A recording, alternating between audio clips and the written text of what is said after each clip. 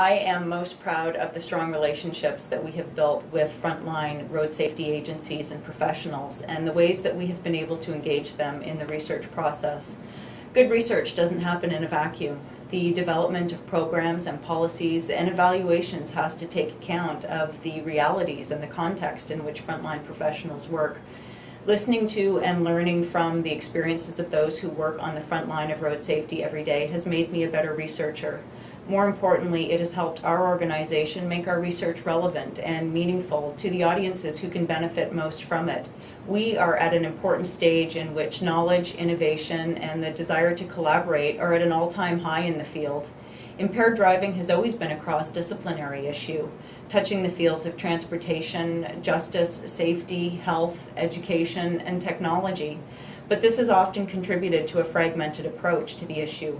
We are now at a critical point when these very distinct disciplines are beginning to collaborate, to share knowledge, to exchange ideas, and to really draw upon advances in other fields.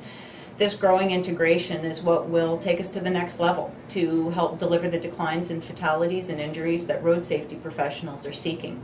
First, I would put more of the available research into practice.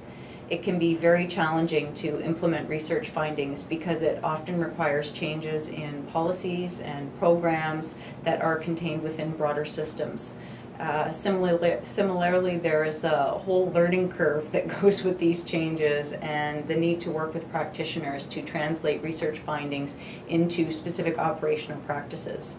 So if we could somehow speed up this process, it would be wonderful and we could reap the benefits found in the research much more quickly.